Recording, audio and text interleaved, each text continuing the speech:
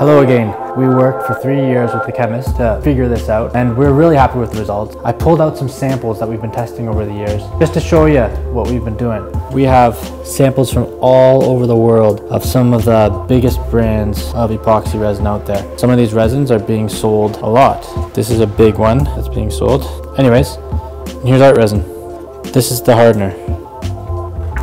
So I've never seen a hardener that clear. Took a lot of work to get there and some really smart brains, not ours, but we just kind of said yes, no, yes, no, yes until we got it. And also, yeah, you don't have to wear a respirator with this. We said we want something safe, we wanted a 1-to-1 mixing ratio, and we wanted to stay clear and not discolor over time. That's what we got, and we think you're gonna love it. If you have any questions, just ask away. If we can't answer it, we'll ask our chemist. We've learned a lot over the years. And we're also going to be doing some yellowing tests just to really see how it lasts over time. We do have some tests. We have 6 months in extreme conditions, but we want to take it further and just make sure that this stuff really lasts. We'll be updating you with those tests and the results, and there'll be ongoing tests over time. Thanks. We'll talk to you later. Bye-bye.